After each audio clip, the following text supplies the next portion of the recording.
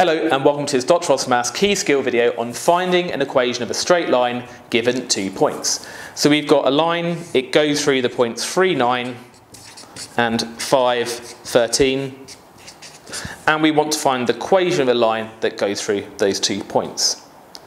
Now I'm going to write out the steps first and then we're going to follow those steps. So step 1 is determine the gradient of your line using, and we explored this in another video, change in y over change in x. So do you remember that the triangle just means change in, and the gradient is m. So we find the gradient using change in y over change in x, which we'll do in a second.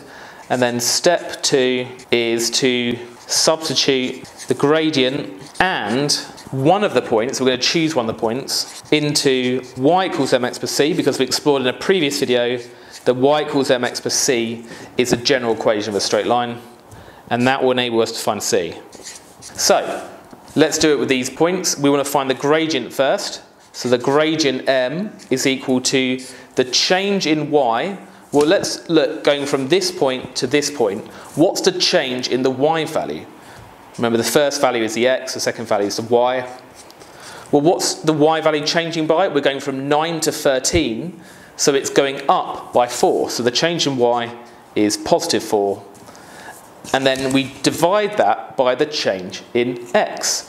What's the x value changing by? Well, the x value is increasing by 2, so we put positive 2. If it was going down, then it would be a negative number.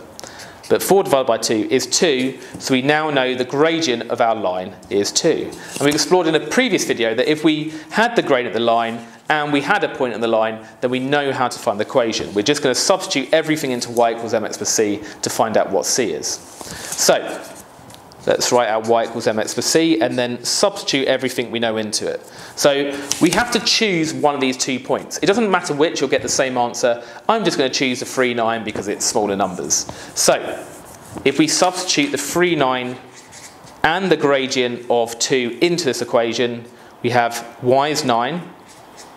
So 9 equals mx, so m, which is 2, times by x, which is 3, plus c. Well, 9 is equal to 2 times 3 is 6, plus c. And 6 plus what is 9? Well, it's clearly 3.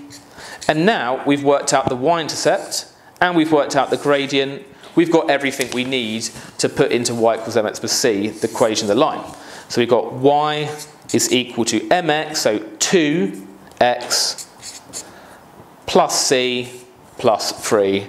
And that is the equation of our straight line. That's the final answer.